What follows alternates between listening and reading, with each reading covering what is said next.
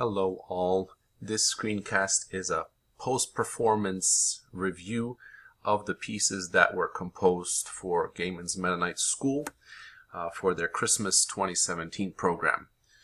So I got this idea of doing this when I got frustrated with music that I constantly had to learn with the children for their different programs, and I thought, why don't I get a few friends together and let's compose some songs that the children will be able to learn and be able to get a good amount of educational value from it. So the idea was that the different musical elements could be distilled to their bare minimums, that the rhythm would be understandable, something they could grasp at their age level and ability level, and then that they would be able to perform these for the Christmas program. So this is what we got. So the first one here, this was for K through 2nd, was Angels We Have Heard on High. And yes, Beth did a good job. There were certain criteria that were given. So if you notice the piece, it's mostly on the so and mi with some la and a few cases of re and do. Those would be the pitches that we mostly worked with. And I found that it worked better in the end by having this upper minor third. So instead of starting on a G, we would start on a B. And that seemed to work better for the children's voices. So yep, that was something that that happened, and yeah, that was a good thing to do. So another thing, just talking about the piece in general, I'm not sure how good this pickup was to have songs with pickups, but that's just how it worked, and not a big deal. We didn't end up writing it out yet, so maybe I would have a few more things to say once we start writing out on the 2-line staff or however we would do that. Not sure yet. So yeah, if we look at this part right here, so this was very similar to another piece that K through 2nd were singing that I wrote, and that is, let's take a look here. It is down on the Infant Holy, Infant Lowly. Okay, this is supposed to scroll, and it's not. So let's see here. Oh, there we go. I have to remove that little tool thing there. So yeah, if we go to Infant Lowly, Infant Holy, then you see that at measure 13, you have a similar mi, and then so, la, right here. And if you go back to the first piece, you will see mi, so, la sequence there. And what happened was that it defaulted to the mi, so, la, because that's a bit easier to sing for the children. And as the rehearsals went on, once those two pieces were put together, that's what happened. So yeah, something to think about there when doing things of like nature, of having notes or a very limited amount of repeated pitches or sequences of pitches. So, but overall, it was quite good, and I enjoyed working with the K through 2nd on this piece. So moving on, we have Hark, Sweet Angel Voices Singing, which is a piece I composed. And for this one, initially what would happen is the children would get confused between the two different endings that are here. So if you notice this one, the first one ends on a tone that doesn't resolve, it ends on a re. And the second one, we go and resolve it back to the do. So initially the children's ears they gravitated toward the do, and so we spent a little bit of time getting it right. The rhythm here presented no problems, but the tempo tended to increase over the time that the children got to know the song better. And by the time they had it memorized, then yeah, I had to really hold them back for that. So, but that's something that I need to work on to make sure that the beats and the beats are consistent throughout practice and then performance. So yes, then we move on to Infant Lowly, Infant Holy. So another song that I composed. And here again, the rhythmic structure is similar across the 4 phrases that we have here. So if you look at it phrase by phrase, here we have a phrase, and then here we have a phrase, and then here, and then here.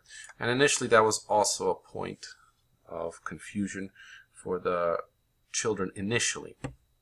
But then, as we learned the song a couple weeks into it, then things were fine. And that wraps up the songs for K through 2nd. So then we move on to the next group is the 3rd and 4th grades. So here the amount of pitches were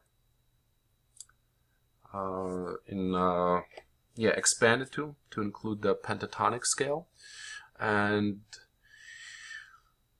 so here also I raised this piece when it got down to singing it. It sounded better going up major 3rd. Sorry for the sloppy major 3rd there. Actually, my bad. It was a major 2nd. Yeah, we just did this up a tone. So, yeah, here in this piece, very straightforward, very nice. As we were learning it, I did kind of think a little bit that it would be nice if this measure was extended, and that note there, that D or the re, would have been held twice as long. But then that would have went outside of the scope of the note values that were to be in place for this grade level. On the 2nd verse, we did a piano here. It worked well with the text. And then the first and 3rd verses were just done with regular tempo dynamics. Another thing to point out here is that initially the students had trouble with this re being after this rest. So we finish on a re here, and then we have the rest, and then another re. And their ears were, I guess, taking them to sing a do there. But again, after a while we overcame that and worked on that some, and it corrected itself. And then another thing that I noticed, that eventually, instead of doing this in 3, we did this in 1 when I was conducting. So, O little town of Bethlehem, how still we see thee lie. And if you heard me just sing it, then yeah, that's why I tended to, or wanted to have that last note here a little bit longer if doing it in 1. Although if you do it in 3, then it makes sense to hold it just the 2 beats there. So yeah, that's as far as this song goes. The next song was O Child of Lowly Manger, Birth. And here again we transpose it up major 2nd. So instead of starting on A, we start on B. And this was another song that ended up being sung in 1, or conducted in 1. Not much to say here, but on the last line, we had this, what I refer to, this pesky la. It took a significant amount of time for them to actually sing the la there instead of the so, which is the previous pitch. And I don't know what that is or why that is, but yeah, it took us quite a while before they would sing the la there. So initially it was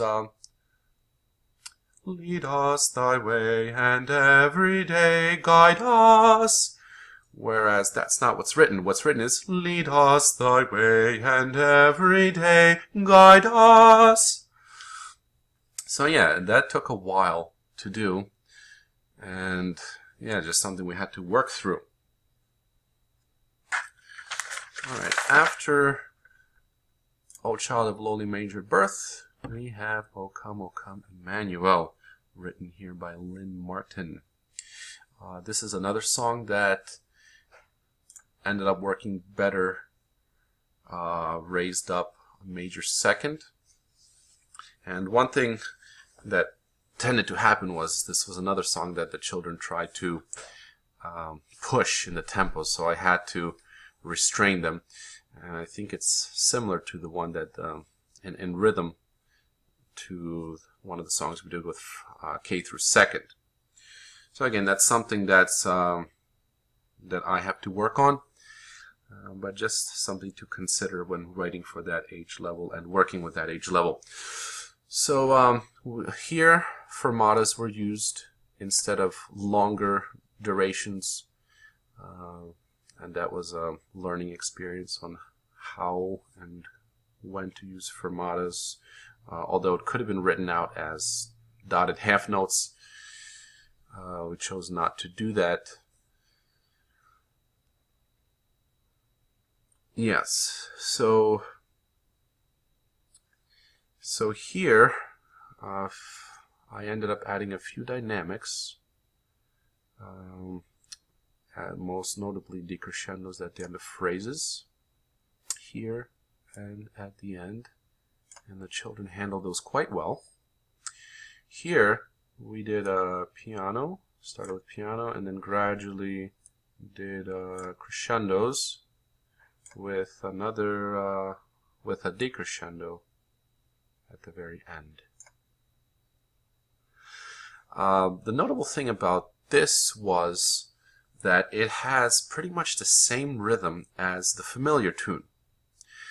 So as we were learning it, I was giving the children just the pitches.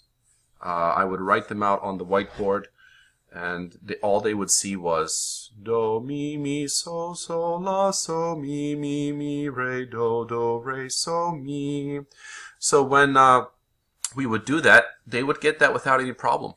I would draw the pitch names or the pitch letters, and then I would add the stems on top, and the children did it without problem.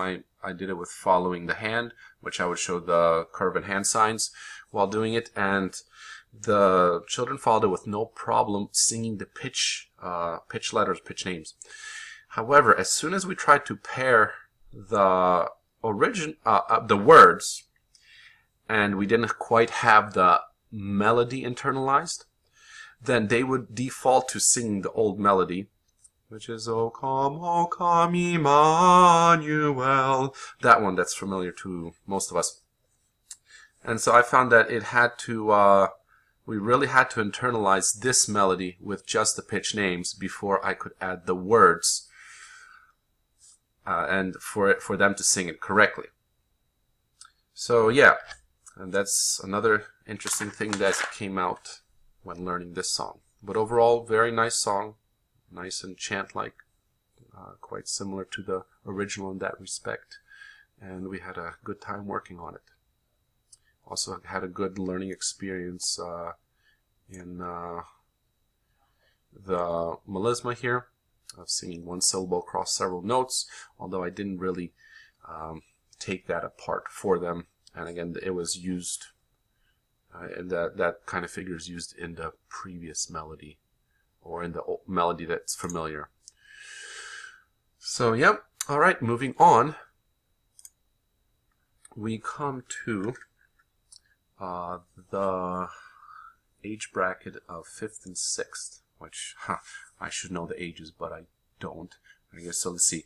K through 2nd would be up to 7th grades, up to age 7, 5th and 6th, K5, K6, yeah, 5 and 6, and then 7th and 8th. Okay, 7th and 8th. So this would be 11 and 12, if I'm not mistaken. These would be ages, yeah, between 11 and 12 or somewhere in that area.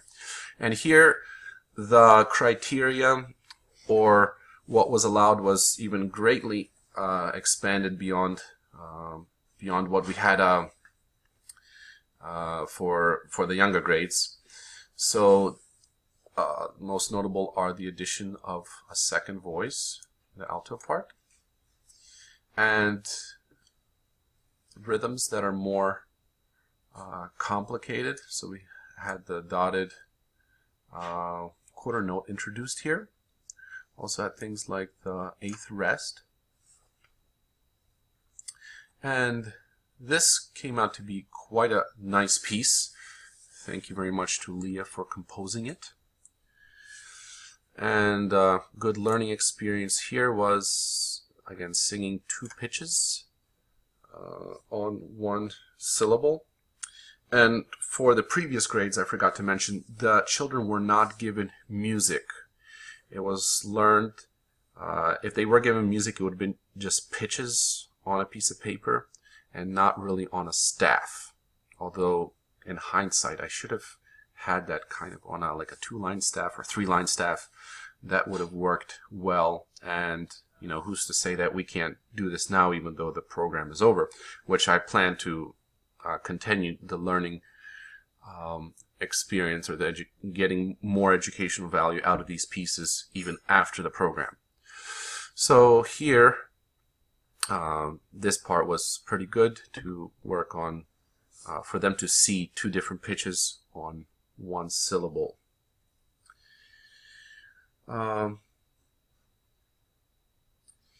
What I did here was I had 5th grade on soprano and 6th grade on alto, and that seemed to provide a pretty good balance for the group that I had to work with.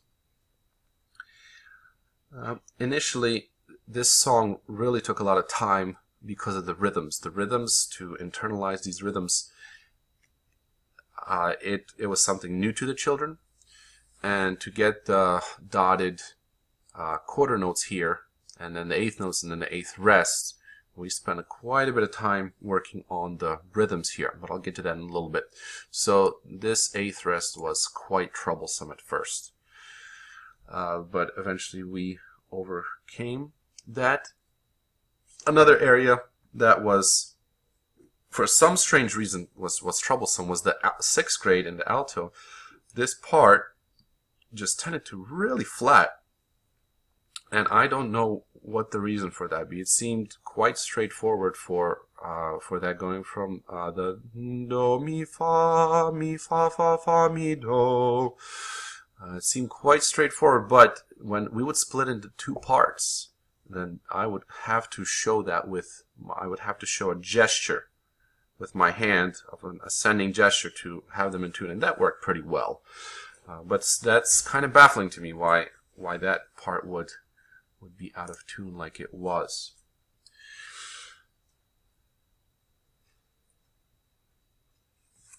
So out of all the songs for these grades, the rhythm, like I said, took the longest to learn for the dotted notes.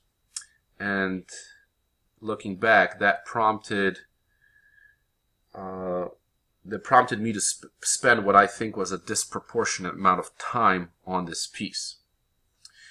But on the flip side, it did come out to be the most secure piece of the 5th and 6th grade songs. And I think the bottom line there is that I need to learn how to pace myself, especially in how to hit things during class appropriately. And anyone watching this, I'd appreciate any tips on pacing. I think that's something that I could work on quite a bit. So yeah, but overall, this was a very good piece. And let's move on to what we have next, which is We Hail Thee with Rejoicing.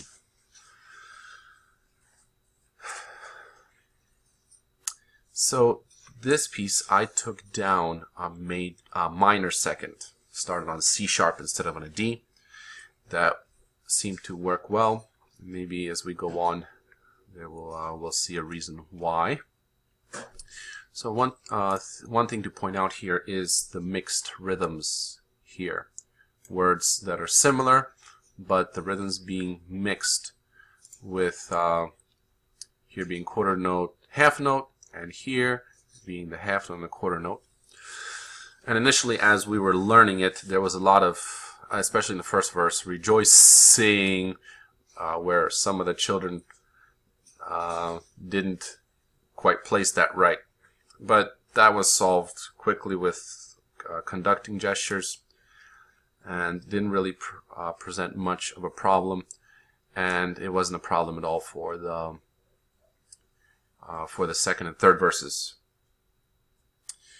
Here at this spot, I found out that there was a tendency in the sopranos not to hold out the full value of the 3-beat note there, the dotted half, which caused this note in the altos to kind of be left hanging. So yeah, that's something else that needed to be worked on. And then moving on, not a big problem here. Measure 8. Measure 8. If you notice, from right here to right to this part, there is a big leap here from the as the notes go. So you have this mi that they end on, and then you have the do, and then you have the fa. So that's quite a big jump, and that was the part that worried me the most during the program. Because at rehearsal, even at the very last rehearsal, we worked that thing, and you know, I came away not knowing how it's going to end up the next day. But to my surprise, it went quite well. They did what they were supposed to, and what I did to try to help them was I showed them, as we were going there, I showed them the mi with my hand signs, and then the do, and then the fa, and I had to do that somewhat inconspicuously because this was during the program, and you can't just be showing hand signs for everybody to see. That kind of gives away your lack of preparation. So yeah, but that was a big jump, and that caused some difficulty for the children to get it quite right. And but they did a good job with it at the end. So yeah, came out well. Even though this piece was still supposedly had to be pentatonic, at least for the melody, there were a few strategic fas inserted, as can be seen here and here, which flowed quite well. And again, thanks to Wendell Glick and his suggestions on this, it worked quite well and provided harmonic interest there. Another spot that was somewhat of a hard place to work on was this area. And the reason for that was because it was very similar to the area at the end here. Let me move this over a little bit. It was so this spot right here was similar to this, and you know, initially that caused some confusion there. So I'm almost thinking that a good strategy for that would be to start learning songs from the very end. I keep meaning to try that, but haven't gotten around to that yet. But yeah, you basically just start learning phrase by phrase. You would learn, you know, the ending first, up to here, and then you would expand that to where would be a good spot? Maybe to right here, and to the end, and then you would keep going back phrase by phrase. So yeah, I've experimented some with that as we learned the songs, but never from the very beginning would I have learned a song from the very end, going backwards. But it's something I would like to try. So going on, yes, there was also this one piece here where here the rhythm could have been similar to the beginning,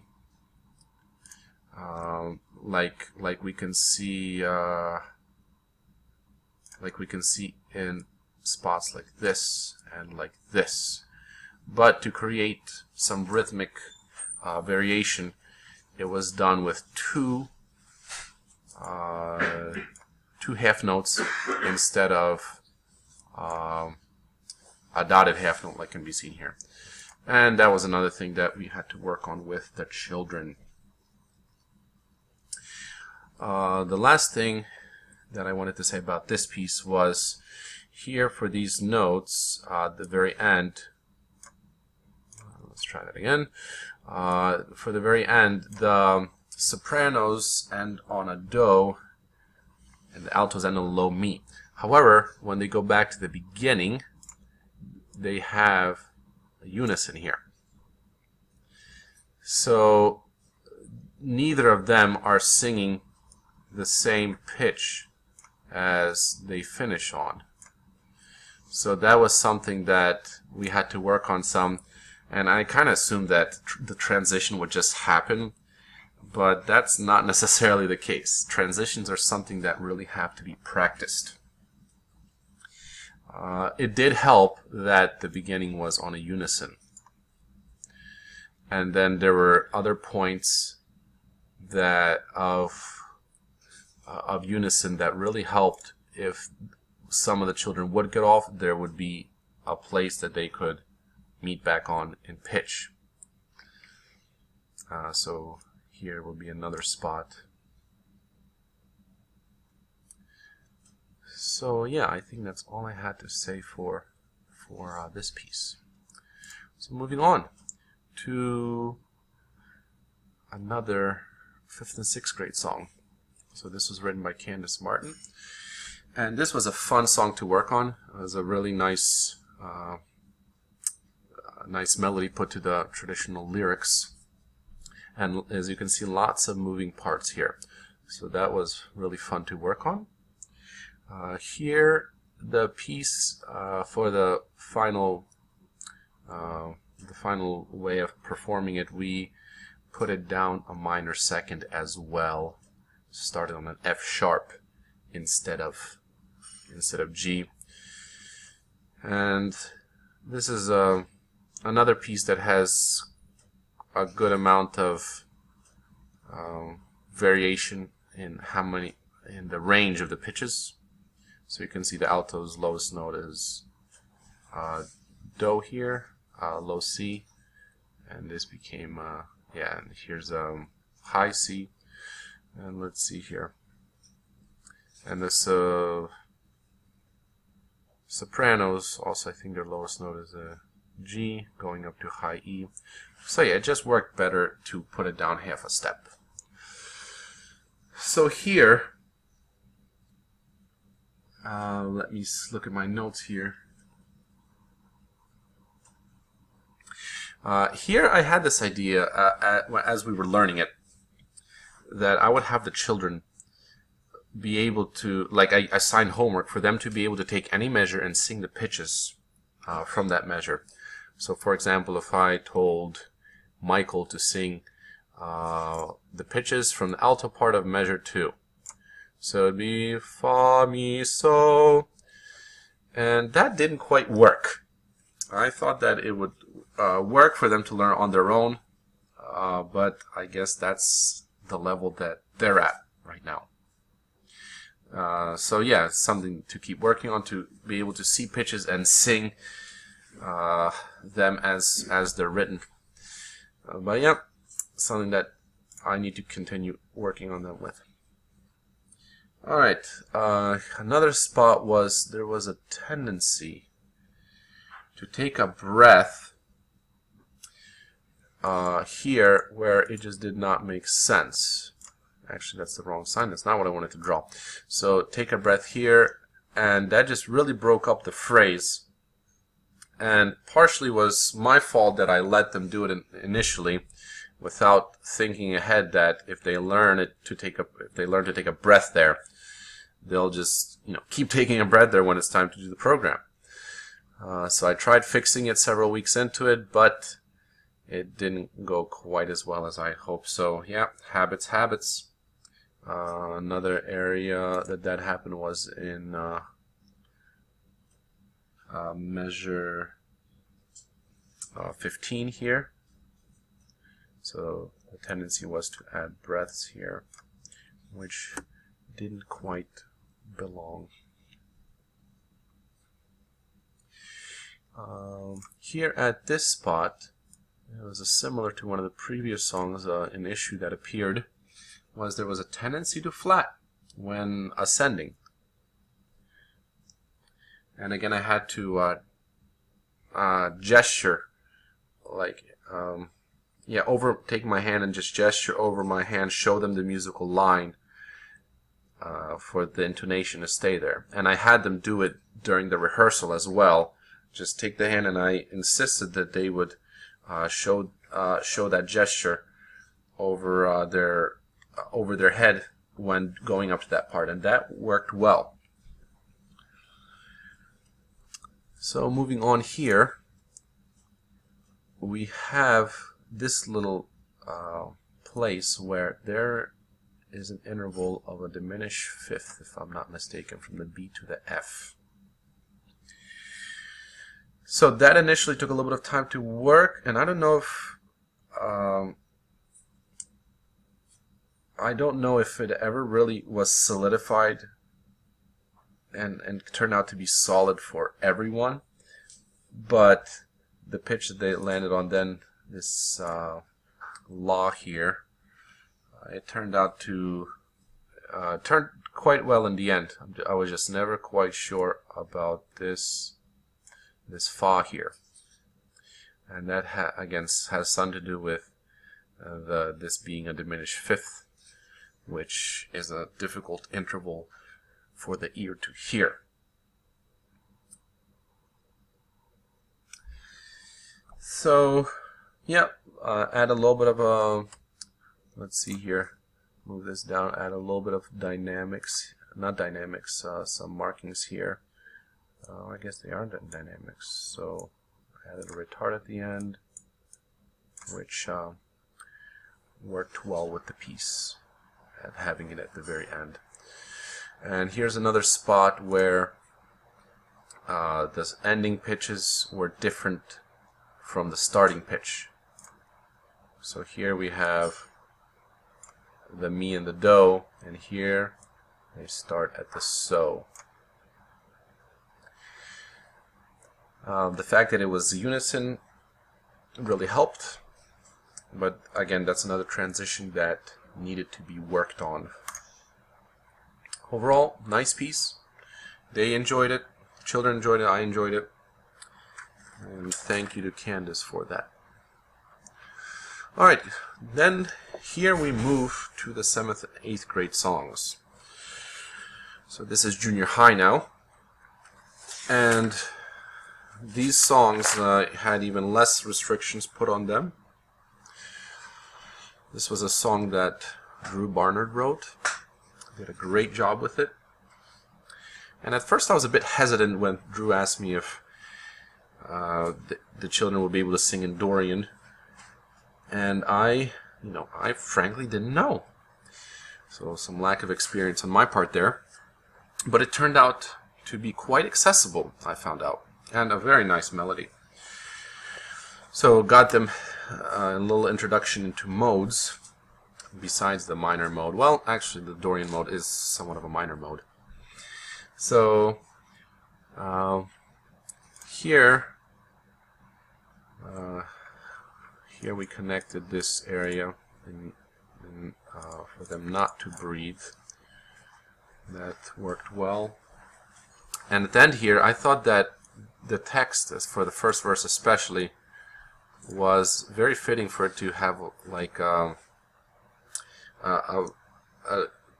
sudden decrescendo there at the end.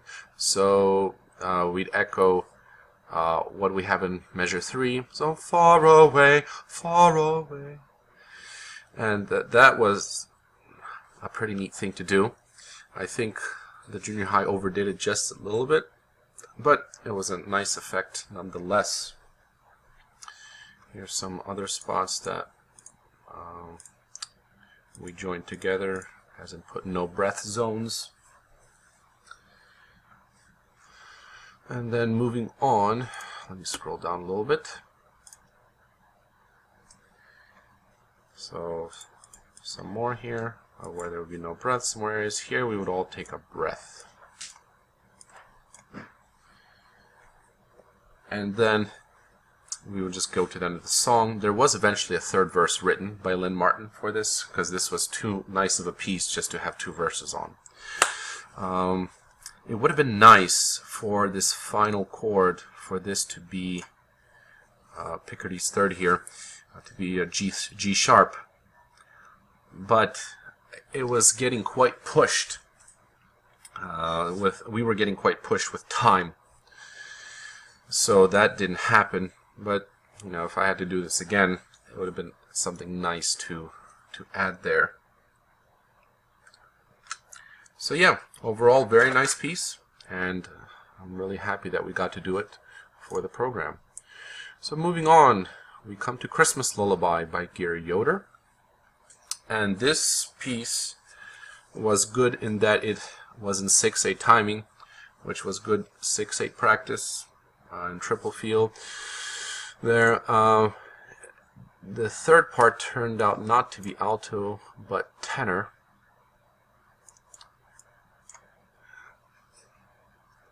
And here we just had lots of things to work on. I really like that it had lots of P's in things like sleep. Yeah, the word sleep appears very often, and I use that as an opportunity to do some diction work. So instead of the children singing sleep, which is very common, I would insist that they would sing sleep, to add the little p at the end there. So that was very good. Here, moving on to measure 9 and 10, there was a tendency to rush in the tenors at this spot, and I didn't notice it so much with the sopranos. And by the way, what I did have here was that the tenors at this stage, these would mostly be the 8th grade boys. They just have very, very strong voices, and those that could sing still, who didn't go through a voice break, and those that could sing the alto part, I moved several of them to alto, and one of them I even moved to soprano to help the balance out, because if I left all the boys on tenor, then we would just have tenor overload. But yeah, I don't know what it is with the boys there that they wanted to rush areas like this. And again, I insisted that there be no break in this area for anyone, and that would help with the crescendo here as well. So yeah, learning experience there. Moving on. So here, a number of the boys could not hit that high C, so I just had them drop out. And moving on. Here, this was a good chord to practice dissonance on. It's a dissonant chord, which didn't really pose that many problems. And yeah, I don't know if I have anything else to say about this this piece. Very nice. One of the nice parts at the very end was to really go down in dynamics here to a pianissimo, and then just let that P just be like the P in sleep, to be just a little bubble popping at the very end. Some nice word painting there, which I enjoyed to work on, and it just really gave the children a sense of a deeper understanding of how yeah, words can be painted with music. So that was really good. Thank you, Gary, for that. Moving on to Joy to the World. As we can see here, this song was to be sung with excitement. And I think in the end, this did turn out to be one of the favorite pieces of junior high. I think mostly because it wasn't a lullaby. Trying to get junior high boys to sing lullabies is quite an endeavor. So what we did was I should have been more diligent in putting markings on, dynamic markings. We started with a pianissimo here, and with accents, eventually we added accents to the beats like this. And a grand crescendo here to this part with a little theoretical sforzando here, which yeah, just that they really enjoyed having that dynamic variation there. And then we would go back to pianissimo right there. Another interesting thing was, and again this was Wendell Glick's suggestion, eventually the rhythm was the same, was pretty much like this for both the altos and tenors. But then Wendell suggested having a mixed rhythm like you can be seen here, and that worked out quite well. They enjoyed working on that spot. And here was another spot that the tenors tended to rush on. So something to work on. Oh, an interesting thing about this is that initially system breaks, like can be seen here, they tended to pose a problem because the next pitch wasn't in sight. So that was true for the sopranos, where we have the next pitch being a la, going from so to la, and before here the altos was going to a fa, whereas the tenors stayed the same. However, with what they were used to singing, see, you have do, do, do, do, do, re, do, do, do, do, do, do, do, re, do, do. Here, they stayed on a do. So again, something that I told them to write in to make sure that it's not something that will confuse them. So, moving on, we have this area where holding this long note for 3 beats and 2 beats for the soprano was something that needed to be worked on. Here we have another system break issue where the next pitch for the altos was a fa, and that's something that needed to be worked on. One thing I learned, and again this is where they children sing pitches and then have a rest. Here the altos and tenors had a do and a mi, then they had a 3-beat rest, or yeah, measure that there was no, yeah, it was just rest, and then both of them had to go to different pitches afterwards, and that is something that needed to be practiced. So one of the strategies that I utilized was just to encourage them to audiate what their notes are here in this measure, what their upcoming notes are. So what these notes are, and for them to think about those notes, for them to write those notes in those spots, so that they would be ready for them, so they're hearing them while they're not singing. And then this happened here as well for the sopranos and altos. So here we have C going down to a G. Here we have a G going down to a D. So audiation at those spots was something that needed to be worked on. And moving to the very last page, there was a bit of a humming part there to give the altos the melody line for a little bit there, and then a little echo here for the sopranos and tenors.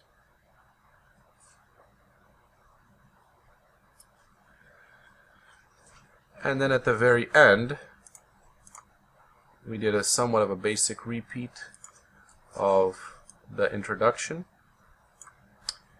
and finished on that tonic chord there. And that was the end.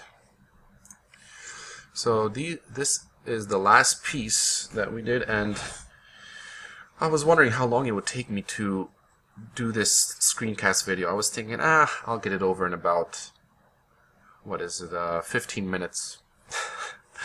But as you can see, we're way over 45 minutes now.